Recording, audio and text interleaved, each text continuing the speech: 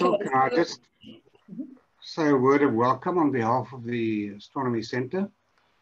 Believe it or not, this is only the second time that you actually addressed us. The last time was physically still at Sandra.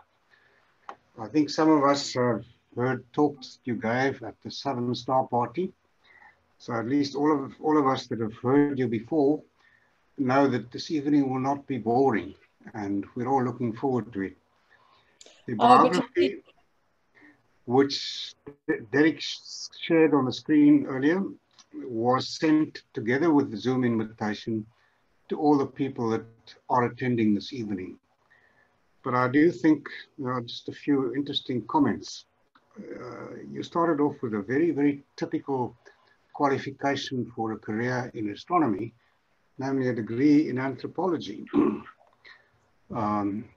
I think people that are in Cape Town quite regularly will, I'm sure, have listened to some of your weekly Looking Up broadcasts on Fine Music Radio. You were a past member and chairperson, in fact, of the Cape Centre and still a member of the committee. I'm not going to ask too much detail, but I'm not quite sure what you mean by having run over the moon for 10 years. I assume it's a guided tour of its objects. Recently, she became a founder member of the Centre for Astronomical Heritage, which is doing outstanding work. Oka and Ian Glass are involved in that as well. And then lastly, she was elected a Fellow of the Royal Astronomical Society in 2016. Quite an impressive biography. Kechil, welcome. We're looking forward to hearing what you share with us this evening. It's nice to be with the Hermanus group again. And before I say anything else, anyone can interrupt at any time or raise a hand or whatever it is. But if I'm presenting, I may not see the raised hand. So you might just have to start speaking, and that's absolutely fine. So do interrupt at any time. Now, that introduction said that my talk won't be boring, but now you're recording, so I can't say anything rude.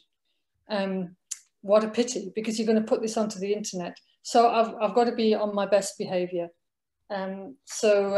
Anyway, I'll start off with something I'm extremely proud of, which is nothing to do with astronomy, but I just think it's so lekker. Because we were talking earlier about, you know, Zoom meetings and how they are. And I started a piece of work with the South African Radio Astronomy Observatory in the middle of last year as their Scrum Master, which is the kind of project manager. And I hadn't met these dudes, you know, so I have this whole team that I'm managing and I've not met them. And so I did eventually meet them, or some of them. We had a meal in an outdoor restaurant. And I thought, how are they going to recognize me, you know, from Zoom? You know, I could be any sort of height or girth or whatever, you know. I thought they're not going to recognize me. So I made this device. And it is, I suppose, in a tenuous way, it is linked to visualization. It's how we see things, you know. So here it is. I'm going to have to take my background off, aren't I? Let me take my background off. Derek, please stop the other videos. So you can see this wonderful device here. So my colleagues could recognize me because I made this little like Zoom console here, and it's got all the various buttons that work, and it's got a little screen, a little curtain that comes down if you kill the video. And it's also very COVID friendly because it's got acetate there, you see. So this is what I think we have to adopt, these kinds of tools and techniques to get over the fact that, you know, we need to gently ease ourselves back into the non-Zoom world. Because I must say that the Zoom world is my world these days. And it would be anyway, actually, because, you know, a lot of the people I work with are in different countries and they're in these really pesky time zones because, you know, the world is kind of spherical. And so there's all these different times. People seem to want to get up when the sun's rising. I don't know why we don't have just one time zone in the whole world. It doesn't matter if you get up at 3 o'clock in the morning, you know, so what?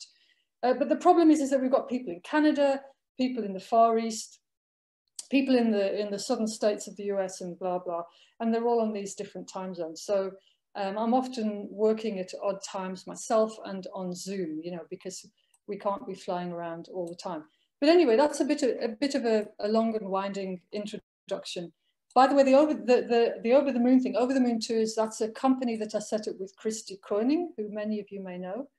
And this was doing astrotourism. And we've disbanded the company now because we've got too busy with other things, but we enjoyed ourselves setting up various facilities with Cape Nature and going around showing the night skies to tourists. And so that's what that was about. Okay, so I'm going to attempt to start the talk. So I've got a PowerPoint presentation, and just before we started, Derek said that I can share my screen in a particular way, and you might be able to see my face at the same time. But I'm not sure about this. Let's have a look. So can you see? Oh, hang on, let's have a look.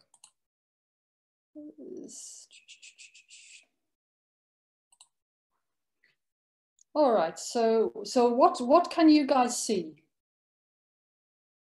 Yeah, we can see your screen, and I've maximized the screen, so your screen, and your video is on the side, just minimized. Okay, that's perfect. That's really great. Okay, anyway, so here we are. This is I have two jobs. So I work for the Inter-University Institute for Data Intensive Astronomy. It took me a while to practice saying that. I can say it now. This is at the University of Cape Town. It's based there in the Department of Astronomy, but it also includes the University of Pretoria, University of the Western Cape, Sol Plaatje, and I've maybe missed out a couple there. And we have joined together to create facilities for high performance computing and big data work, chiefly astronomy, but we also cater for bioinformatics. So this is a multidisciplinary institution of statisticians, astronomers, high performance computing people, and people like me. I'm a project manager, so I'm the project manager for IDEA, and that's what we're doing. We're creating the facilities, and that's the computing, chiefly the compute facilities for big data. And at the same time, I'm also this project manager for a team at the South African Radio Astronomy Institute. This is the MeerKAT and MeerKAT Plus team. As many of you will know, Max Planck Institute in Germany has donated money for an extra 20 dishes. So there's the initial 64 MeerKAT dishes, and now there's going to be another 20. So there'll be 84 MeerKAT dishes. So I'm project managing that team.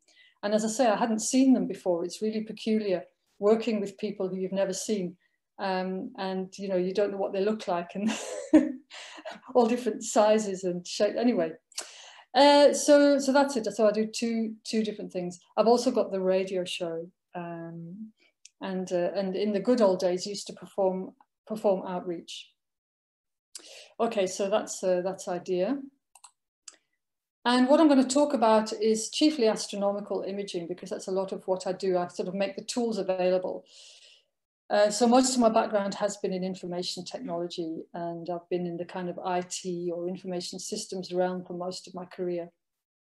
And there's three parts. So I'm going to raise a lot of questions about data visualization, because this is about data. So as you're probably aware, astronomers these days are data scientists. They're not people who walk out and put their eye against eyepieces doing what I call real astronomy. They don't actually look at the stars. And to radio astronomers, a star is simply a point source. They're not in the tiniest bit romantic, these people. So I'm going to talk about, how you visualize this data and what it means. And then I'm going to describe what's called the pipeline. So the pipeline is a whole set of processes and tools that you have to have in order to render the data visible, and in order to render it faithfully and accurately, and to give an accurate representation of what's there. And that's extremely complicated. And then finally, I'll give a quick demonstration of one of the tools that actually produces images of this astronomical data. And so, as you know, now we're into this epoch with massive amounts of data, and it's, mostly what people do is look at two-dimensional graphs. And in the old days, these academics produce these things called papers, and I don't know why I'm saying it in an American accent, but anyway, papers. And they're flappy things. In fact, I've got some here. I've got a piece of flappy paper here. There we go. A piece of flappy paper. This is a very useful piece of flappy paper, and it was given to me by Fine Music Radio because I'm one of the presenters. And so this is a certificate saying I'm a useful dude. I've got a permit to travel to perform a service, a piece of paper. You flap this at somebody, and it's got a stamp on it. It's got a stamp on it. Isn't that cute? Stamp. But this is not how modern people operate with flappy pieces of paper, even though the academics still call things papers and still expect to see things on 2 dimensions. But how can you represent data on 2 dimensions when it is multidimensional? What we're moving into now is not only looking at data in time series and in many, many dimensions and stepping through data and animating data on essentially a 2-dimensional screen, which poses as a 3-dimensional area. But as you know, we're starting to look at using things like planetaria and virtual reality headsets. And this is some of my colleagues work in these realms, but how we actually immerse ourselves in the data and look at the data in a much more dynamic way than just a 2-dimensional graph. I mean, this whole talk was inspired by one of the WhatsApp groups that I'm on, the Cape Stargazers, is it called? Anyway, I'm on that with 1 or 2 people in this group, and there was a novice astrophotographer, and he said, how do you like my first image? And one of the seasoned astrophotographers said it's a bit over-processed. Well, what does that mean? Because, you take this raw data that's coming from the skies, and then you do various things to it to make it into something that the human eye can interpret and understand. What does over-processing mean? So we ended up having this long talk about what we meant by over-processing. And what it came down to was the kind of aesthetics of how people expected to see images. And this discussion on aesthetics happened at a time when we had one of the giants in this topic visit idea. And she sort of exploded the whole topic of astronomical imaging. So I'm going to talk about the technology of astronomical imaging, but I'm going to start by talking a bit more to sort of to get us thinking about how we see things, because the human brain system, the brain-eye system, it's a bit odd. As you probably know, our eyes are not like cameras, which kind of just passively take in all of this material around us. No. We imagine, we have an idea of a map of what we think ought to be around us, and then we sort of come towards that. The brain kind of works out, I expect to see this, and this is what's happening, and it kind of meets what's actually out there in the middle, and we miss a huge amount. So when I was in the 6th form, this is on the Scottish border, and in a town called Carlisle. So that's where I went to high school, and we got given all the camera equipment from the nearby television studio, who were moving from color to black and white. So we got all this black and white gear to do whatever we wanted with. So we also had a spacesuit, a real spacesuit. I don't know where we got this from, right? And it was huge. So it was only the really tall guy, whose name I've forgotten, who could wear this. So what we did is that we went off into town with this guy wearing this spacesuit, and we hid behind shop doorways and things, and we filmed what went on. And when we got back and we looked at the video of it's just extraordinary. People did not see the spaceman, and he was kind of doing the spacewalk, walking through Carlisle. People didn't, I should rephrase this. adults didn't see him. There be the kids in the prams, look, mummy, look, mummy, it's a spaceman, look. And the mummies didn't see it. And I've no doubt that you could go and interview half those people afterwards, and they would say, no, nothing strange. No, didn't see anything strange. And some of you may have seen this video. There's a video which features a gorilla. And this gorilla appears and you don't see it. It's really strange. It's really, really weird. And this is a great demonstration of the fact that we see what we expect to see. And that's also the case with astronomical images. We have an aesthetic, we have a kind of idea, a vocabulary, a visual vocabulary of what we expect to see. So how do we make sure, given that there's a lot of making things up going on with our vision, with our visual system, how do we make sure that what we are seeing, what we are rendering is real, is authentic? And how do we render this faithfully?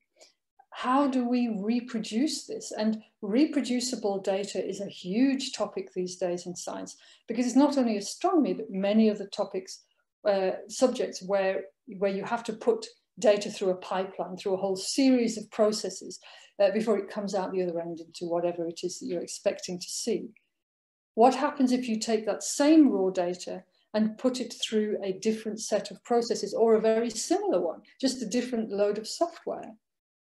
We all know that in the old days, when you took photographs and you would buy film, and one, Fujifilm might render colors in a slightly different way than Kodak film did, because the actual substrate was slightly different chemicals. So which is the true representation of what really was there? Well, of course, now it's n times more complicated. So, the scientists and the technicians are very, very concerned about this. How do we make sure that the software that we're developing means that the raw data that you push through that will end up looking like something that really is there, and not a lot of made up mush. So now the expert, Professor Jeanne English, she visited IDEA. She's from the University of Manitoba, she's Canadian. And she gave a talk to us in which she blew apart the topic of astronomical visualization and revealed it not to be the science, the exact science that you might think it is. Her first degree, just as my first degree was in anthropology, her first degree was in fine art. And then she did a degree in astronomy. She became an astronomer. So she's a fully fledged astronomer. Most of her life, she has been just kicking out astronomical papers, in science. But she also works in this field. And she's also was one of the team behind the Hubble Heritage Project. And many of you may know, I don't know if you know about the Hubble Heritage Project. And this was a project that was devised at one time to just produce a lot of kind of meaningful images for the general public and put them in one place, put them on a website. So people could go and appreciate the kinds of images that the Hubble had taken. And so she was part of that. She was curating the images, the science images out there for the public. And then she realized that actually what she needed to do was to strike a balance between what is aesthetically beautiful and pleasing and what represents science accurately, or what will allow the scientists to see things in that data. Because at the same time as looking at graphs, and I'll show you this later in the demonstration of Carter, they're looking at graphs, but they're also looking at the image and seeing what is interesting in that image. Just as when we're out stargazing and we put our eye against the eyepiece, doing what I call real astronomy, we are saying, what's interesting there? What's noteworthy? What have I not seen before? What's new? So what do we mean when we are representing parts of the spectrum that our eyes cannot see? In radio astronomy, it's all of it. What does this mean? If you are making an image, a visual image that the human eye-brain system can make sense of, what does it mean if that data originally was not intended, or the eye was not intended to see that stuff. How do we do this? And as she puts it, you know, how do you respect visual grammar? You know, the kind of differences in light and shade, and, you know, how do you do this? And, you know, and the last point here, that there's more than one statistically valid image can be produced by the same data by running it through different pipeline software. So this is some of her work. This is some of her work in the Hubble Heritage Project. And here you see, you know, they've taken NGC 2525 and they have, you know, put some extra information there, put a compass here, put a little, you know, scale marker here, 4.6 kiloparsecs. And in one of the images, there's even more annotation than this, because this blue object at the bottom corner, that blue object is a supernova going off. So there's something even more sort of relevant and striking about that image.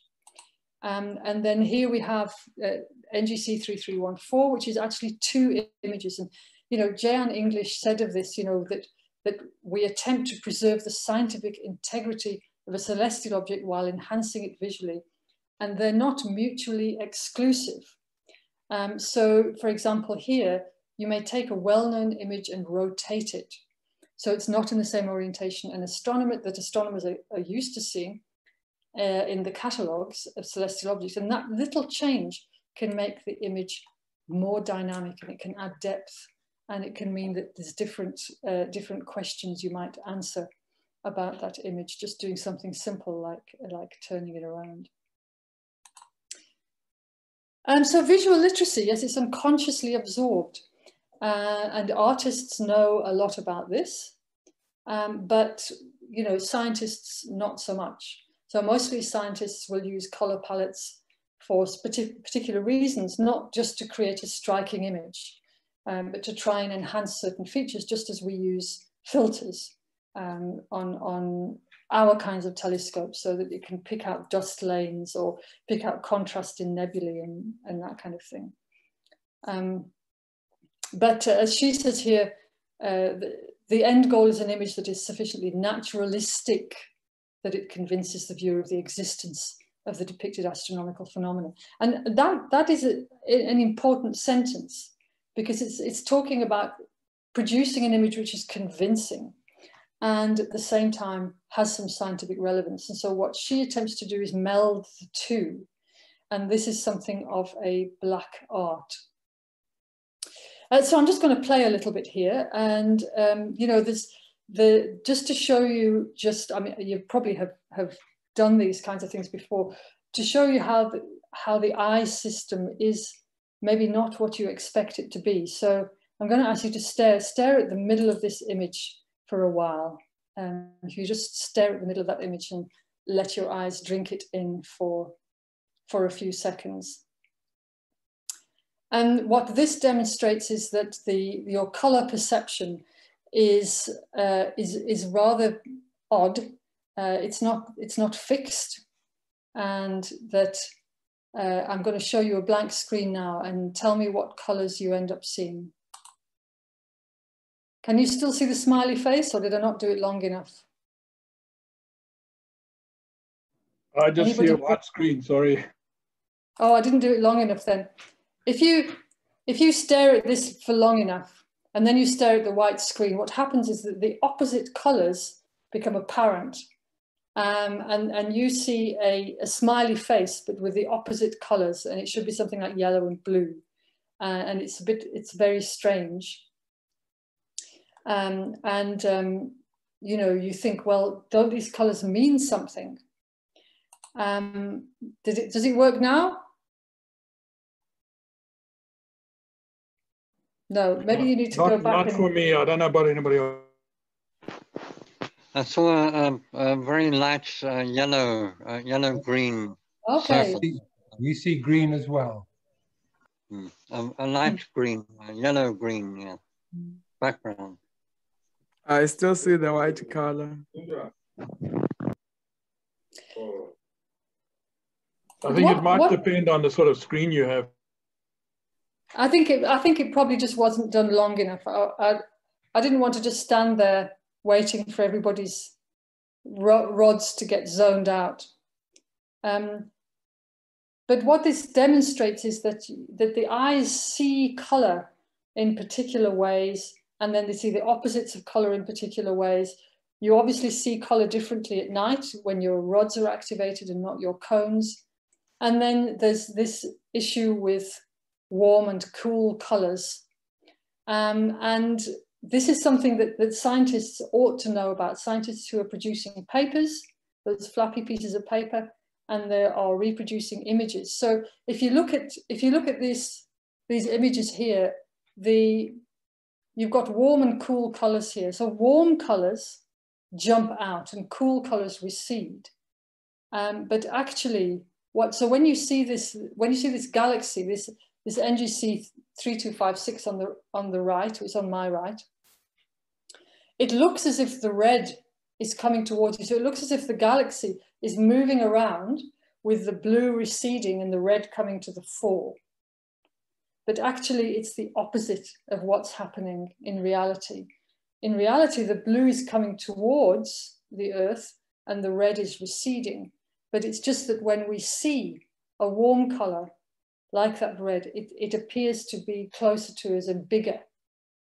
So there's lots of these little sort of visual illusions that we know about with the human eye, and that we need to be aware of if we're going to be reproducing these colors in a way which supports the scientific reality of what's there. So that's the message. Okay, so now I'm going to move on and talk about some of the technology connected to, actually before I do that, I just want to mention something peculiar, which is that, you know, I used to travel a lot, and I traveled to places where people weren't used to seeing, you know, books and pamphlets and posters and maps. And there are many cultures where a map is incomprehensible. They'd look at a map and it wouldn't make any sense to them at all. It's just lines and blobs with writing on it. And that's because they weren't raised with this idea that there's a sort of visual literacy of maps and what you expect to see in a map. But further than that, I would show people photographs of buildings which were entirely foreign to them, and they wouldn't see. I'd say, what do you see in this photograph? And they wouldn't see anything. They'd just see there's a grey shape here, there's a dark black shape there, there's a white shape here. They wouldn't identify windows and doors and actual edges of buildings because it's not within their visual literacy. In the same way that, you know, a novice anthropologist will go into a village and not understand that over there is the chief's hut and over here is the women's area and this is the cooking area and I mustn't walk through there because it's very, you know, very bad form to do that. And as soon as I come into the village, I must go to this particular hut and talk to this particular person. And a novice anthropology won't see that. And in some villages, you have very, very minimal markers, minimal to an outsider markers of what's happening in that place. So it's interesting that people, and they say that, I don't know if this is true, but they say that when Columbus first sailed, that the natives didn't see the ship arriving. They just didn't see it because they didn't expect to see it. They had no visual literacy for this conception of a ship on the sea. In the same way that those people who were out shopping in Carlisle on a Tuesday lunchtime did not see the spaceman walking through because they didn't expect to see it. So there's a lot to this topic of how you represent astronomical data. Anyway, back to the data here. So as you know, we've got these enormous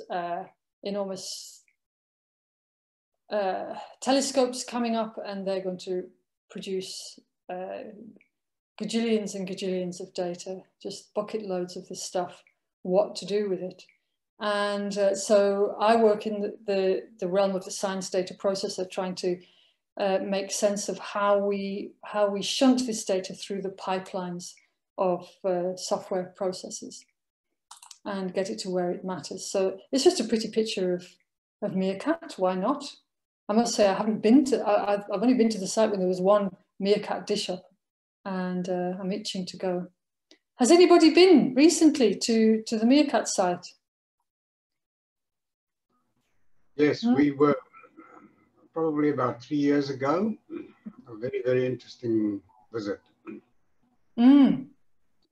Yeah, I can't wait for it to open up a bit and for them to let certain people through. So we've got these things called the large survey projects, and each of these projects has, a dozen or more astronomers, or sometimes just 2 or 3 astronomers working on either imaging or time domain astronomy. So time domain is looking at things that go bang in the night, or searching for pulsars, things which change over time, sometimes quite rapidly, and they're used to be able to tell distances to parts of the universe, amongst other things.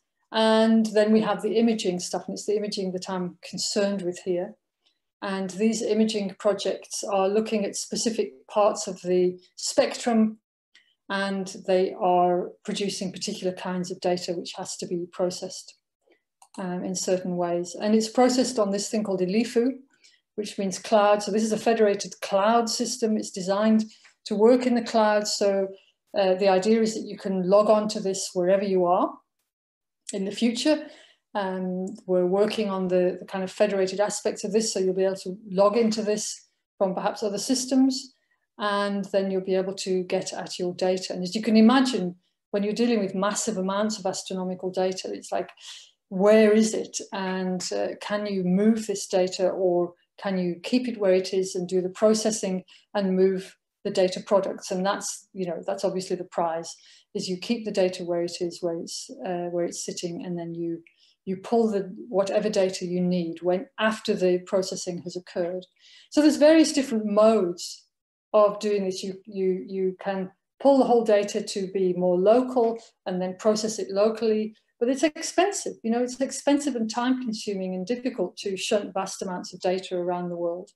And so there's different modes being worked on as to how you would manage this. So ELIFU is based in Mowbray. The actual hardware, the gear,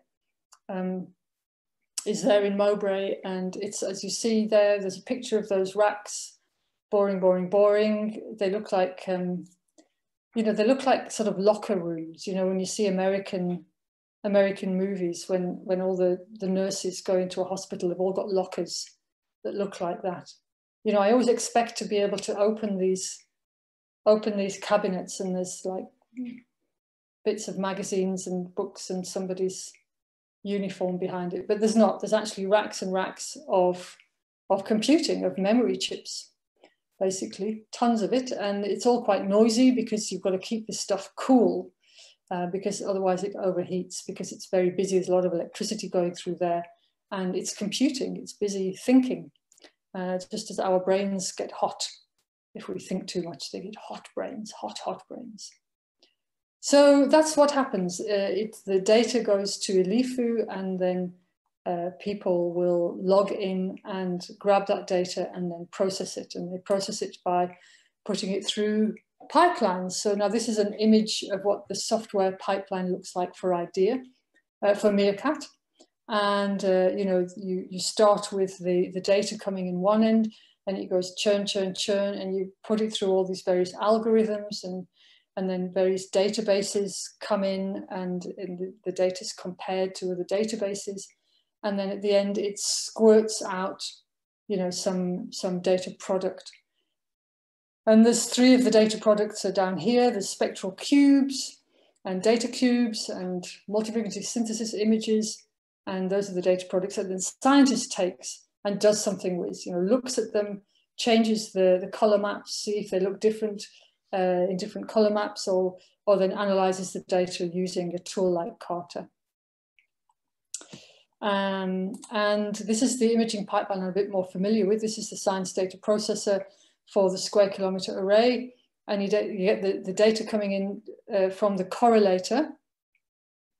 And the correlator is the thing which sorts out the timing. This is associated with with long baseline interferometry. And so it's sorted out the timing. It's now shunting. Still huge amounts of data. I mean, they've done some noise reduction and sorted out some of the data problems with the data coming from the dishes themselves. And now it comes in for RFI flagging. That's where they flag up the segments of the data which may have radio frequency interference. And they'll do that by looking at certain databases of, for example, when satellites would be going over, or they're just looking for basically bad segments. And then it goes through a whole stack of different processes. The main one actually being calibration of one kind or another. And calibration its goal is to be able to correct for effects that may interfere with the scientific outcome of a measurement, or I mean, they call them measurements, but it's an observation. Due to the instrument or local temporary conditions, so that you can compare these measurements to other measurements at other times with other instruments or other frequencies. So you'll have a very, very huge complicated chart, which is in effect a database, and you'll compare that sky map with what you've just surveyed. And you'll see if the thing makes sense. So there's a lot of different other kinds of calibrations that has to be done. You've got to calibrate for the beams, the radio telescope beams. You've got to calibrate for every little bit along the way of processing that you do. You've got to make sure that this is actually is this how it should be, and you'll calibrate several times during an observation. And you can see here there's these calibration cycles where you sort of push the data through these washing machines of processes and eventually clean it up. And then you'll extract sources, compare them to a sky model, and round it goes until you eventually end up with things that you can put into an archive. Data products you can put into an archive which scientists can then discover and interrogate and use tools like this, CARTER, the Cube Analysis and Rendering Tool for Astronomy. And this is a new, relatively new imaging tool. And so we pushed out the last release in September last year. We've got the next one, version 2, coming out at the end of May this year. And this has now become the tool of choice for astronomers who are using big data. So it's been designed for use on the web. It's been designed for use with big data. So it has a particular file format which it likes to use. The new file format called HDF5, and techniques that support parallel processing.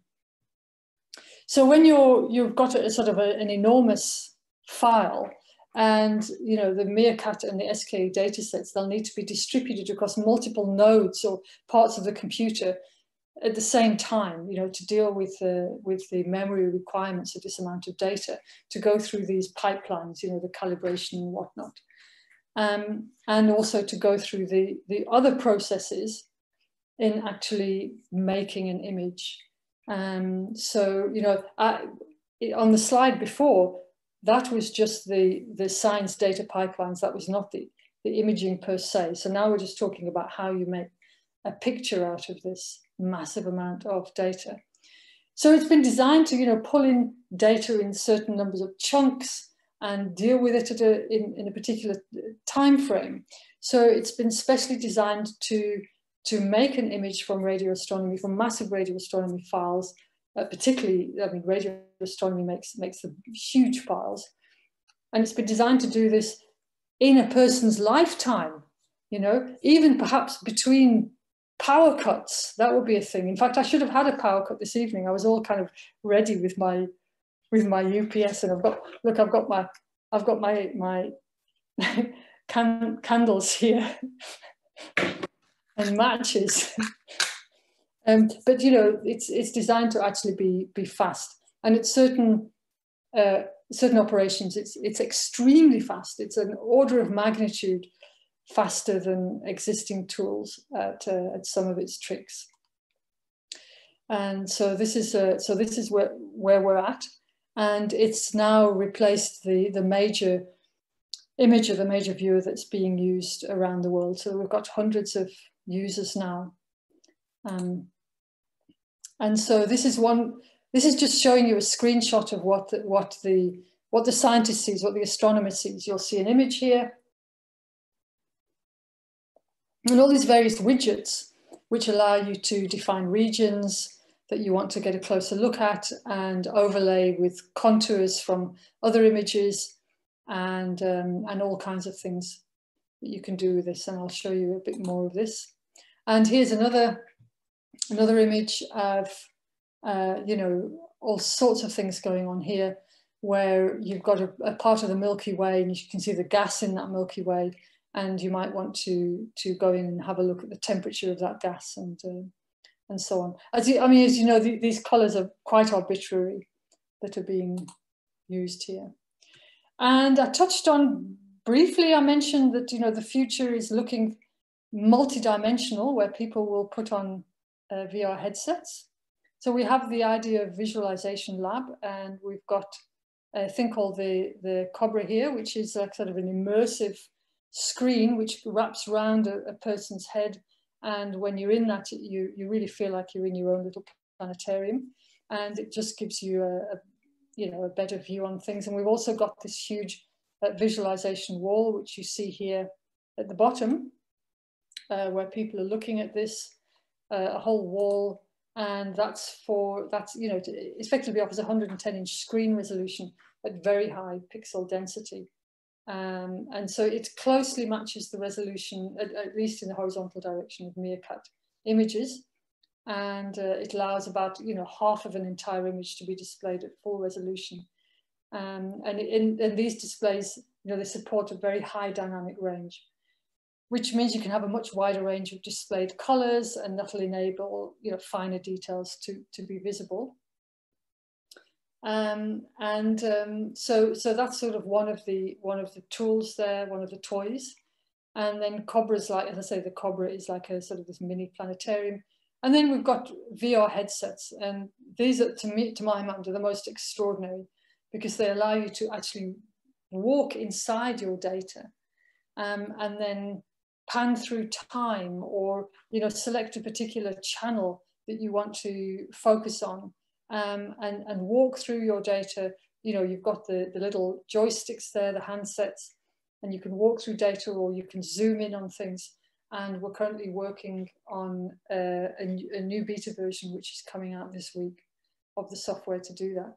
I mean, that's amazing. You can't write a paper about that. You know, I mean, you cannot render a VR experience into 2 dimensions anymore.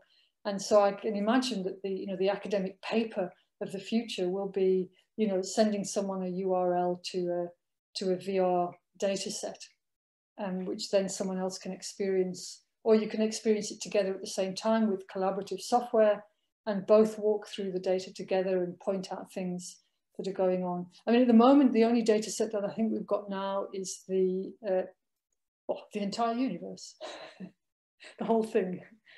The entire shebang. So we've got this data set in which has all the galaxy walls and filaments. That big spongy thing that is the universe of galaxies, and you can walk through it, and it's just a bit mind-blowing. So that's what's going on. Okay, so lastly, here's the final slide, and then I'm going to give you a quick blast of Carter. This is, I'm sure many of you have seen this before, if not all of you. This is the center of the Milky Way. And this is the region around the supermassive black hole at the center of our Milky Way. And it was used when Meerkat was first switched on. I'm sure you know that there's, you know, Meerkat was extraordinary. It switched on and it worked, you know. And so for the inauguration ceremony, they created this image.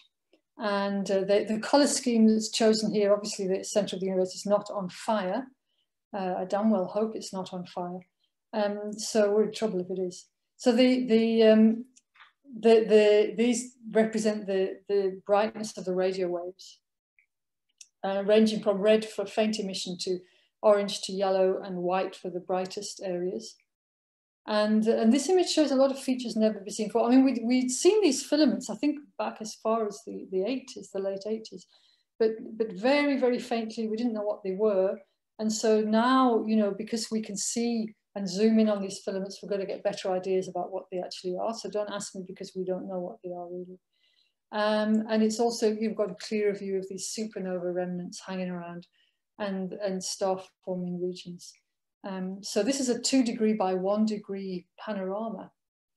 And that's about 1,000 by 500 light years across what you're seeing there. Amazing, amazing. I love that image. So I'm going to stop there and ask for a few questions before giving you a quick blast of Carter. So has anybody got any questions they'd like to ask?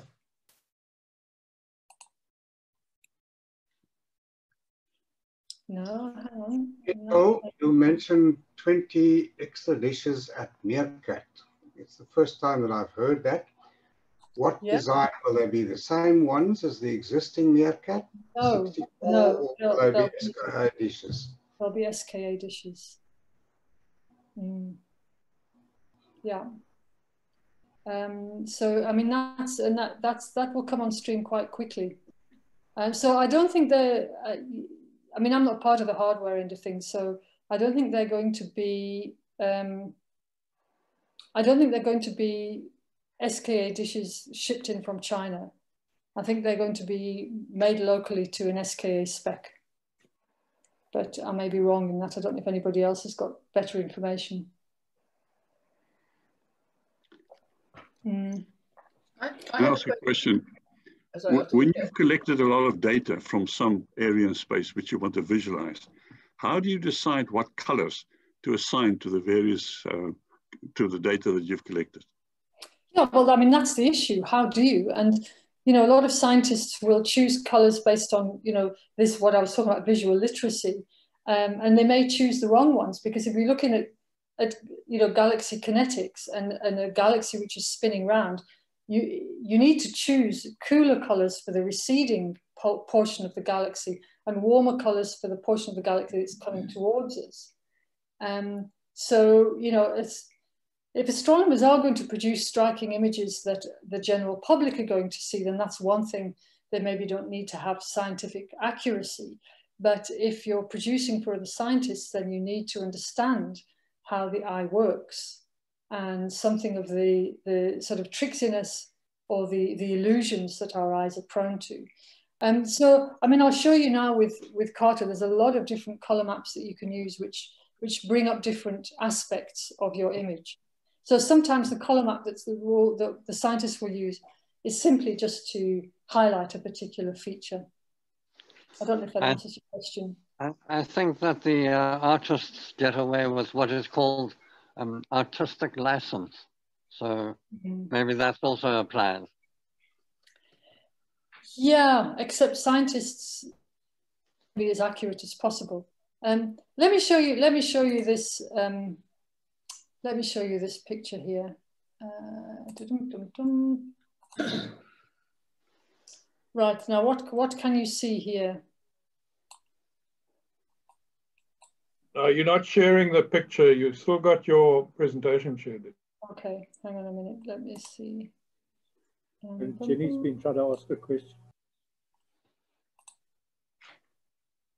So now what can you see? Okay, now we can see what looks like your computer screen with a lot of tabs at the top.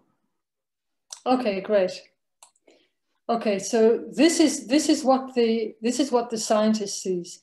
This is Carter, and you go onto the web here and go into Carter, and this pulls what you're looking at here, this image, which has got this sort of purpley background. This is live, by the way. This is a live demo. This is a region of the Milky Way. That's the LMC, and this is 57 gigabytes, which is quite small, really. It's been compressed a lot, and this is a particular project which is also looking at the polarity of light. And what you've got this image here which is rendered, and then you've got a little diagram down here which tells you certain things. If you if you change, let's change the color map there. So you can see now, you can see this shape here much more clearly. This is all radio, by the way. So it's not going to look like anything that we're used to seeing. And you can see that there's different, different things are visible when you choose different colors. But if you want the actual data, you've got widgets here. There's a whole stack of different widgets you can choose from. A spectral profiler, a stats widget. You've got you can create a region. You can overlay this with contours from somebody else's image and see where the the heat areas are, where you have gases, for example, of different heats. Or different spectral values, and so that's what you can do. You can just zoom in and make quite sophisticated maps, which highlight whatever it is you're particularly interested in. You might be interested to compare this image with 5 other similar images of this area of sky. In which case, you'll bring in different images and you'll overlay them, and you'll match them. And you'll see what's different because you've used different pipeline software to render before you rendered your image. And so you want to see what is germane about that.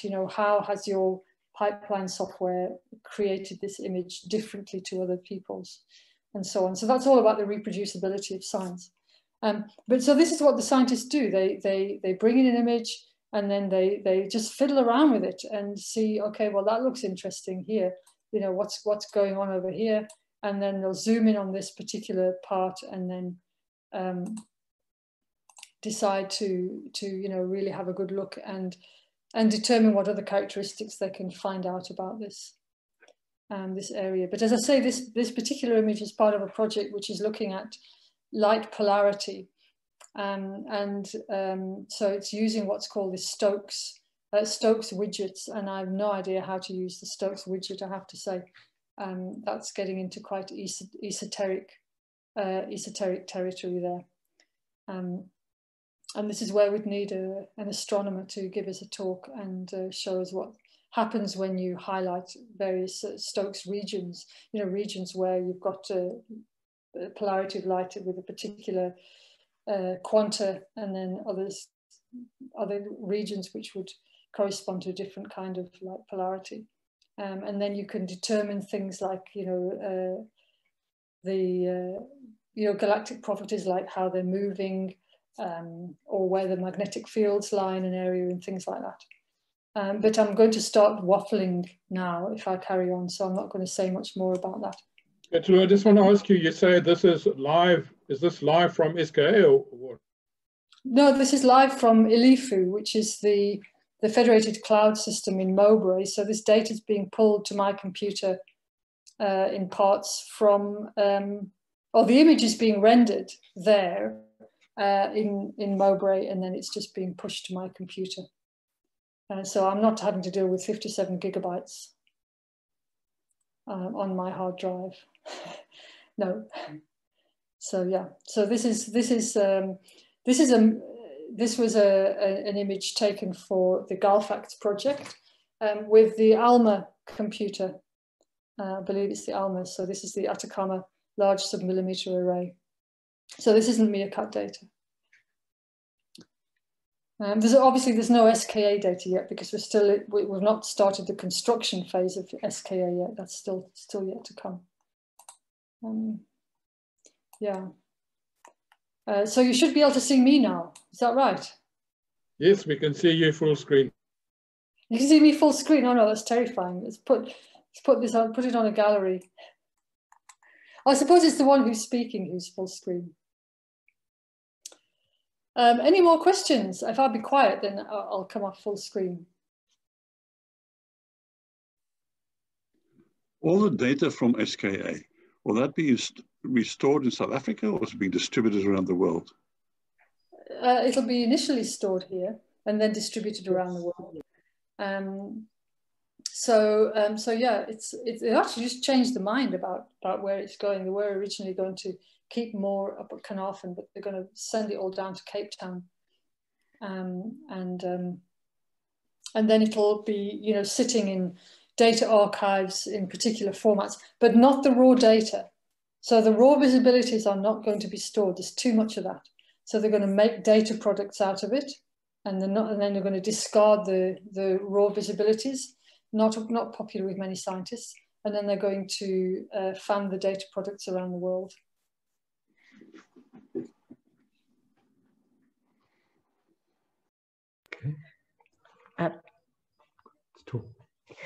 Sorry, I was just going to ask you a question relating to the screen you showed. There were two graphs on the right-hand side of the screen, and I was wondering what was represented on the x-axis. Was it absorption spectra or? It's a Kelvin. Oh, Kelvin, on all three graphs that you showed. Okay. Just on the two on the right were Kelvin. And the one on the bottom was the render configuration. Actually, that's also Kelvin values, but I'm not sure what that relates to. So yeah. But as I say, I'm not an astronomer, so I can't really walk through what these different graphs tell you. But you know, you can get a screen full of graphs, all these widgets, you know, showing you different graphs for different characteristics. And astronomers will be looking for particular characteristics that they have asked for when they design their observation.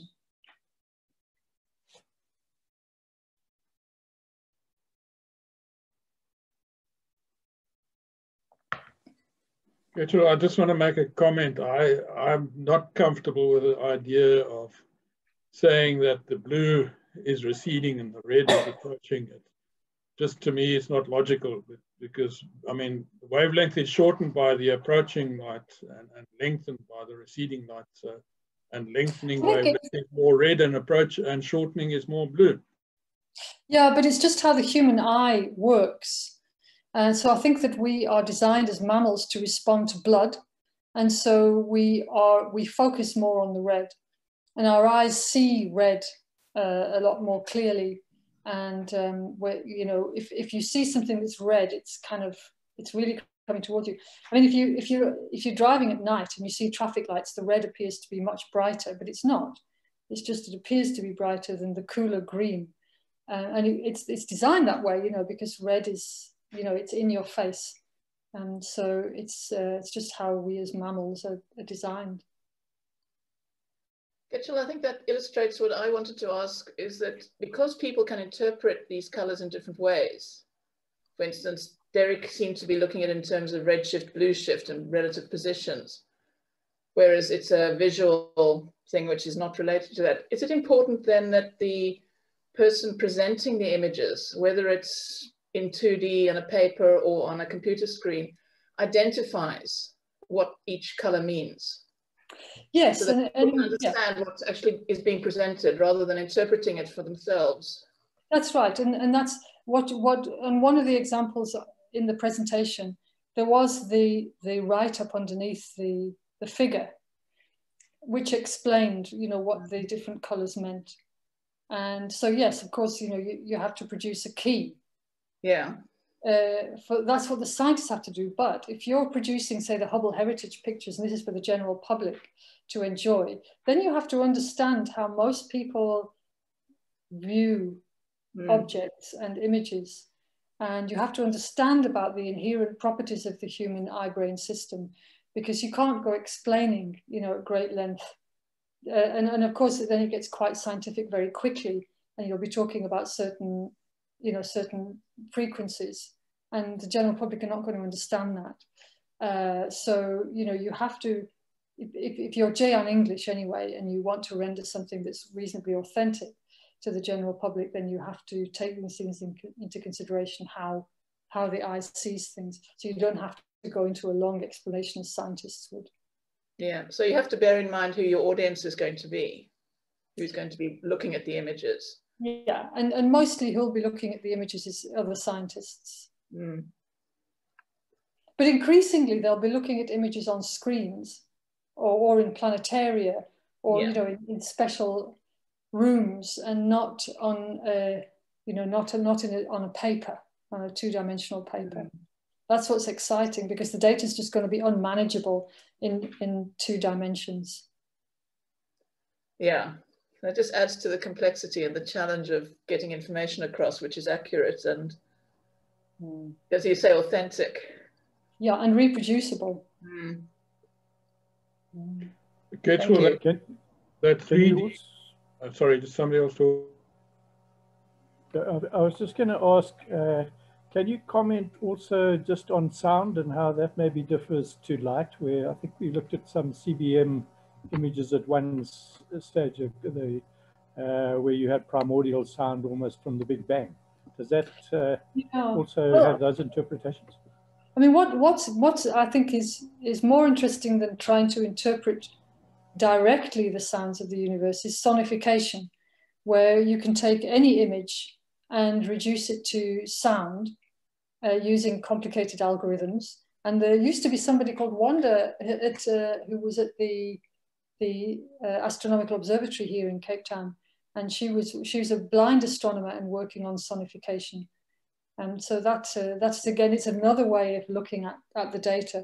And what we'll find increasingly is that you'll have, you know, multi-wavelength images, and you'll overlay with some sort of visual representation of gravitational waves as well.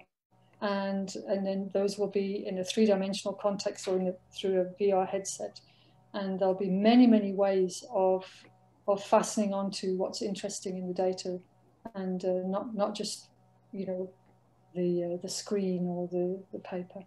And I think that's a sort of the general message of what I'm getting across here, and that it is, as you say, it gets very complicated very quickly. Amazing, thank you. Kechil, I seem to remember you saying that the raw data is not kept because there's simply too much. In 20 or 30 years' time, there will be different algorithms for extracting useful information from that. Will it still be available if you use 20 years from now's algorithms? No, I mean, I think these algorithms are quite short-lived, and they're quite particular to a certain epoch when we have certain hardware available to us. And, you know, we've relied on Moore's law. It's built into the design of the square kilometre array. We're relying on there being a crashing in price and an exponential increase in capability and of computer chips. So, you know, we need computers to get more and more powerful. But whether in the future they will be able to store raw visibilities, I don't know. I mean, there's some debate as to what is particularly interesting in raw visibilities. If you trust the pipeline software that's been employed to render your data into some way which is more manageable, then you know, why would you need the raw data? Why would you need the raw visibilities? It's been a hot topic of debate for quite a number of years, and I think it's almost been put to bed now. I think people are accepting that they'll get the data products and not the raw stuff.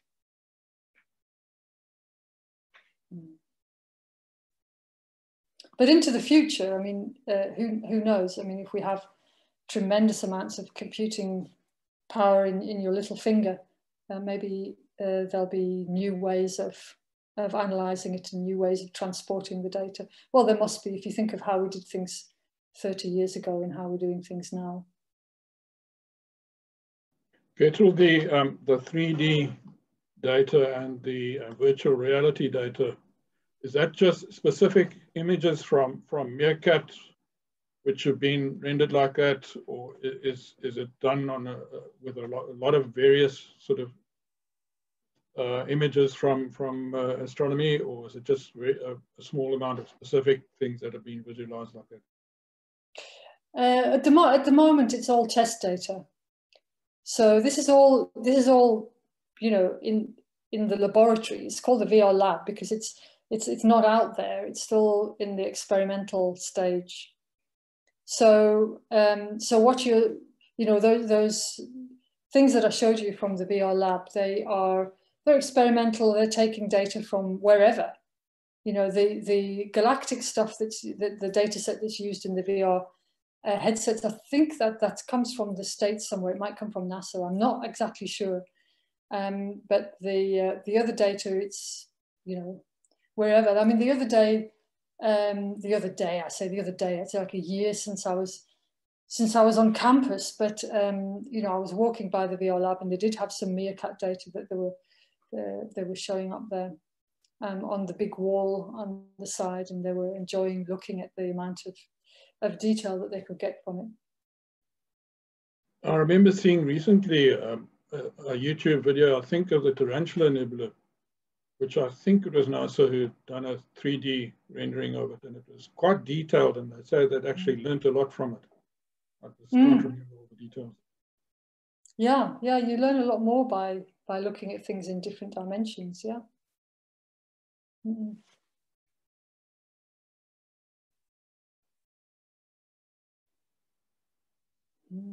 Any more questions?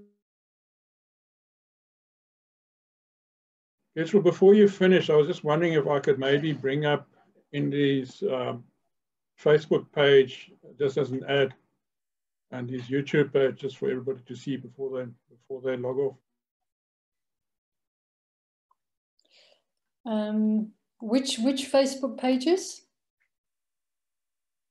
The guy I introduced you to in the beginning, Ndufili from Spedici, his Facebook page with his story where he talked about astronomy and so on.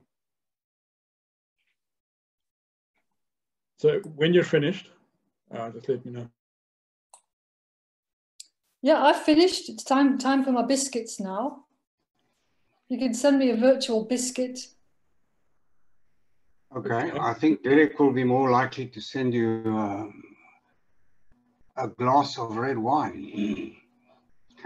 Now, Alka's got 2 color illustrations to share. Should we have a look? Should we see Alka's color illusions? Sure. Okay, you can go ahead and check.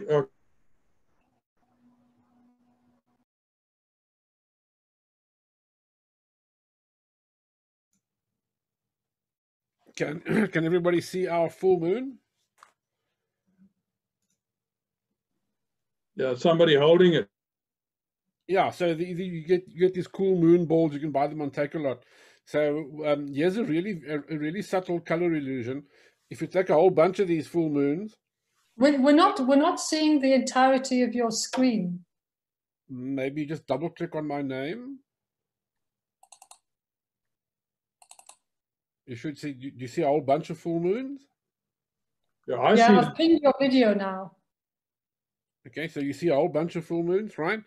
And if we just take a bunch of RGB stripes, just red, green, and blue stripes, and you overlay them on this image, then you get that. Wow. And if you let your eyes wander, don't stare, because that's cheating, you should see that the moon globes appear to have different colors. That's amazing. I mean, this one looks to me bluish, but, you know, it's the same image, it's this image, but we've just added the context of this color bar, which makes it quite interesting. But the one that always blows my mind is this horrible illusion. This one is a beast that's been created in the depths of hell. So we've got a Rubik's cube, and I'd like you to look at the central facet. This, I'm going to call it brown, but you'll see now why that is an absolute lie. So you see there's one on this face, one on the top, and one on the side. And the bit of insanity is that this facet, that central one, is the same color as the other two. In other words, this block over here, if I move it, it's the same color as there, and it's the same color as there. Amazing. That's absolutely amazing. There's no jiggery pokery with Photoshop here. These really are, I just literally just cut out that and you can do, obviously, I mean, it's the same. You can look at the RGB value and you can see that it's the same number. But the moment you have the full context of the dark and shadow, they appear to be different. Yet if you drag them across, you see it's the same color. So it's just weird. Thanks for letting me share that. I absolutely love this one. That's extraordinary. Yeah, okay, I seem to remember you flummoxing with me with some card tricks, so you've obviously a magician of note. This is not me. This is just our broken, clever brains. Okay, any other questions? Kechil, can I then say thank you very much for all the effort of preparing what was a very, very fascinating and a most enjoyable talk. I'm sure everyone really did enjoy that. Thanks a lot. That was superb. It's been a pleasure. Thank you. Thank you very much. Yeah, thank you, Kechil. Thanks very much. That was terrific.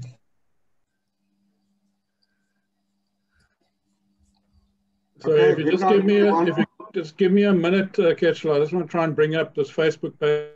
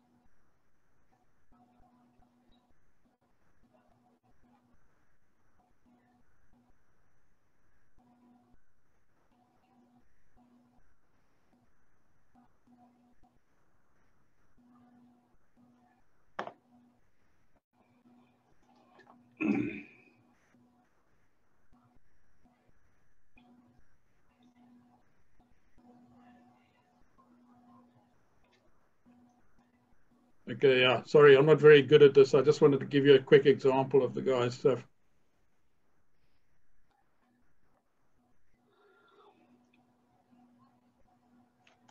All right, thank you very much, everybody.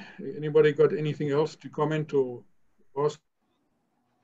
No, thank you very much, everyone, and good night. Good night, everybody. Night, Kechil. Thank you very much. That was actually fascinating. Cheers. Thanks, Kechil.